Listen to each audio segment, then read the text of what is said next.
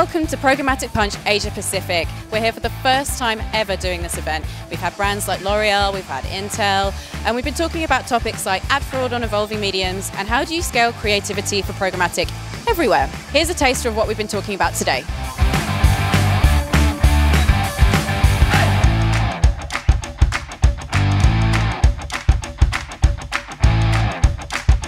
Without a doubt, the biggest takeaway for me has been the idea of gaming and how it actually can be a platform for advertising.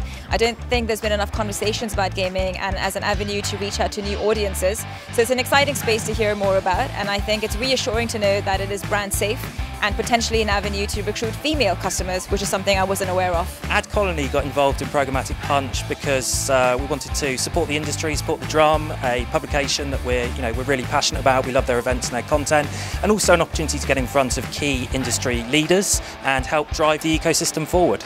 I was just on a panel about digital out of home and OTT and fraud in these new evolving mediums. It's something that the industry needs to take really seriously and make sure we tackle fraud so that money goes back to these premium publishers and it's not taken away from brands and agencies.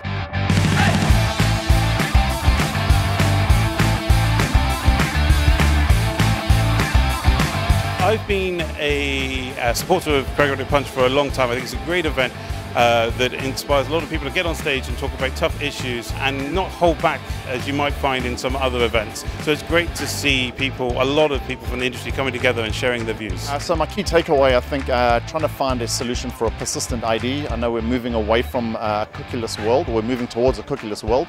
So I think trying to find some sort of persistent identifier that helps the buyers buy against actual people and audiences is a critical takeaway and something we need to all work on as an industry. I think the best thing that I'm going to take away from Programmatic Punch APAC today is consolidation. I felt like we got diverse points of view from the publishers, from platforms, from agencies, and then from the client side. And one of the things that came across is that there's a lot of fragmentation in points of view, in data, and in the way that we measure efficacy and success. So I take back that we need to sort of, as an industry, come together and work on consolidation. So the question is, what is the one thing the industry needs to focus on right now? And I think my answer is, 25 years ago, the question was, how do you quantify your digital investments? I think 25 years as of today, same question. I think 25 years into the future, same question. How do we quantify our investments in digital today? The one thing that the industry should be focusing on right now is increased collaboration. We have to stop working in silos, otherwise, and it's what we've been hearing since this morning, it's not going to work. We're not going to be able to move forward and deliver better campaigns, both for the clients and the end consumer. So my top takeaway is that essentially Southeast Asia is still facing some challenges, I would say, around surfacing supply when it comes to advanced TV, but we're making great strides in being able to bring that supply to the market and to buyers.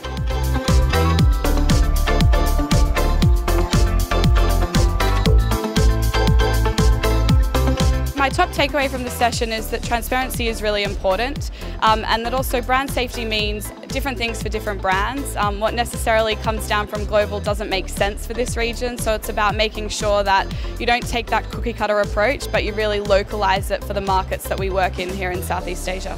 I think the industry should really focus on developing its young talent. I think it changes so quickly and there's so many new trends that occur.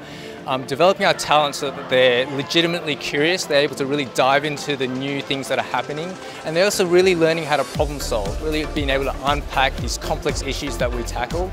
That's going to serve us well as the industry changes, and really it's the companies that do that and develop that young talent, they're the ones that are going to stand the test of time.